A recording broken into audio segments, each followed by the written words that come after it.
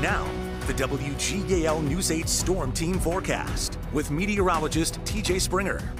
Although our Saturday was gloomy, one piece of good information, a bright spot, so to speak, on our Saturday was we're having our first 6 p.m. sunset since November 4th of last year, and we're only going to gain daylight as we get closer and closer to springing forward.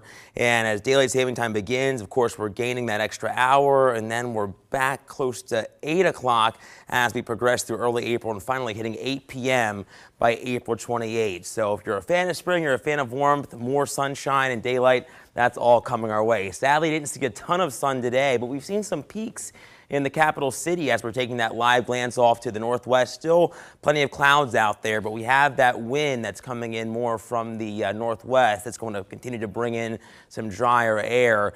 Still seeing some sprinkles off to our north and east, but the bulk of the rain on the Storm Team Live radar network is up in New England. Still seeing some heavy rain up there, but temperatures were warm with the system despite the track. So really it's been all rain for the bulk of the mid-Atlantic and the Northeast. I think we're going to stay on the mild side of things really as we progress through the next few days plus. In terms of that rain, though, still picked up a fair amount as it moved on through over the last 24 hours. Gettysburg saw just over 8/10, a bit less from Mount Wolf through Mechanicsburg there. Lebanon saw only a half of an inch, and some other reports across the area did see Pequea picking up over an inch of rain in southern Lancaster County, a bit less, 7/10 in Hummelstown, and only a quarter of an inch of rain up in Lewistown. As we progress through the remainder of the evening, we're going to start to see some dry air trying to eat away at those clouds. We'll still keep the mostly cloudy sky, I'm thinking, though, with temps back in the middle to upper 40s. Through the overnight, with some of that clearing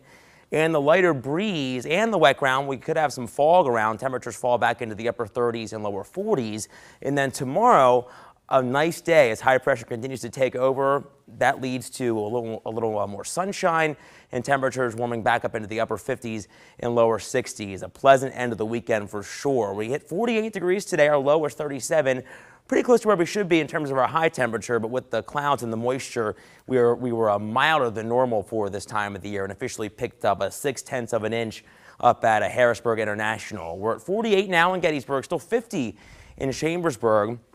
It is 46 in Selinsgrove. We have 50 on the dot here in Lancaster. But notice that wind coming in from the northwest in the wake of this storm system, so that's going to start to bring in some drier air as we step into our Sunday, but not really going to tap into any cooler of an air mass as this ridging quickly develops. Now, I mentioned the fall potential. Visibility could briefly drop close to a mile, if not a little lower than that, as we head through the wee hours of our Sunday. So if you have plans to get out early on in the day, you'll definitely want to stay weather aware, especially if you're traveling, because the fog could become a bit dense with the setup that we have. You can see on Predictor the clouds starting to diminish a little bit, slow to clear, but breaking up nonetheless as we progress through the early hours of our Sunday.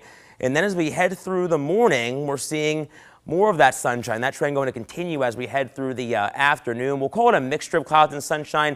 Not a completely bright day, but it is going to overall be a nicer day than how our weekend began. So if you're getting out to the Pennsylvania Home and Garden Show, which is from 10 to 6 tomorrow out at the Farm Show Complex, we'll have temperatures warming up nicely, back close to 60 by 2 o'clock, and then 6 o'clock we're going to be sitting likely into the upper 50s. Now as we progress through the next 10 days, we are going to feel the mild air holding. 62 on Monday, not a ton of sunshine though, out of a system that brings more rain Tuesday.